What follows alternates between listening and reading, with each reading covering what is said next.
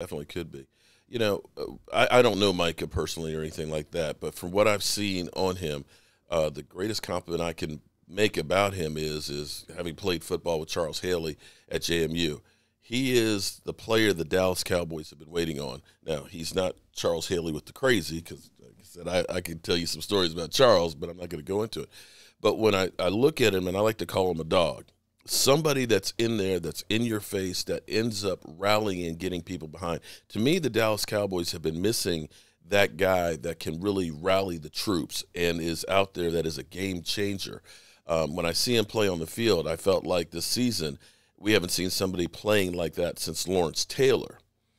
Your thoughts on that? Would you agree with that? Oh, um, he's a great addition. Um, I won't put him in the same category as Lawrence Taylor. We only got 1 year in. I mean, the possibilities is endless, and and like you said, I just want to be Micah Parsons. I just want to play my best and bring my best. I want to be a legend.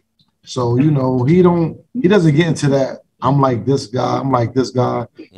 Micah Parsons. I'm playing football, and he just loves the game. Like, if they told him next year, hey, we need you at safety, he'll be one of the best safeties in the league.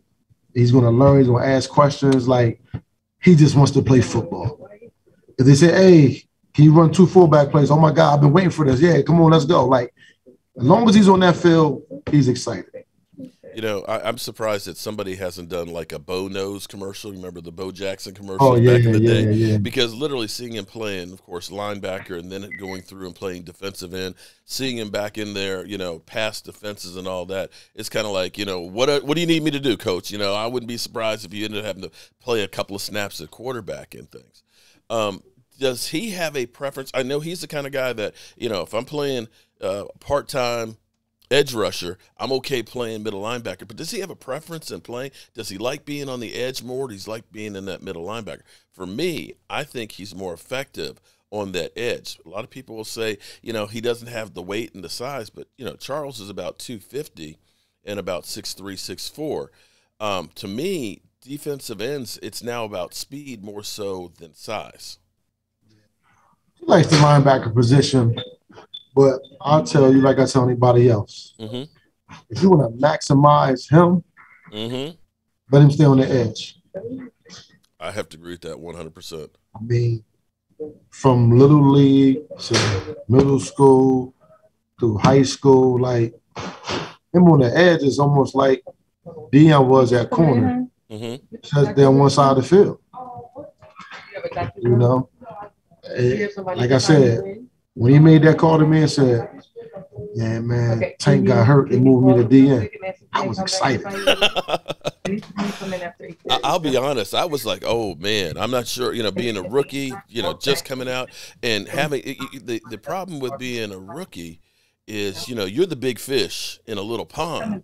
Now you go to the pros, everything is faster, and you're now playing against all big fish. And to go from playing middle linebacker, now I got to play edge, and it's like, how you're going to learn all of this quick? To see him make that transition was like, wow. It was just amazing to watch. But see, this is the thing. It really wasn't a transition. You got to understand, he played defensive end from age 6 to age 18. He played DM. Only thing he might not knew was really the hand movements. But to come off the edge, to move, he's been doing that. And then learning with DeMarcus and them, they really teach them more hand movements and everything. I said, oh, and like he said in that one interview, yeah, he had a lot of work today, didn't he? Yeah, because again, when you bring in that speed every play, that wear them tackles out. Oh, without a doubt, yeah. And see, I think that's what the Cowboys need to do with him. They honestly need to get him on that edge, at least 25, 30 plays a game. So if you think, if he gets them going out and he swings back in, they're not moving back in that quick. And then it came to a point where they had to bring the tight end over or even have the running back help. So now you got 2 or 3 guys worried about one person. That frees up somebody over there. They got to win the one-on-one battle. Yeah, there you go. Well, I've been on here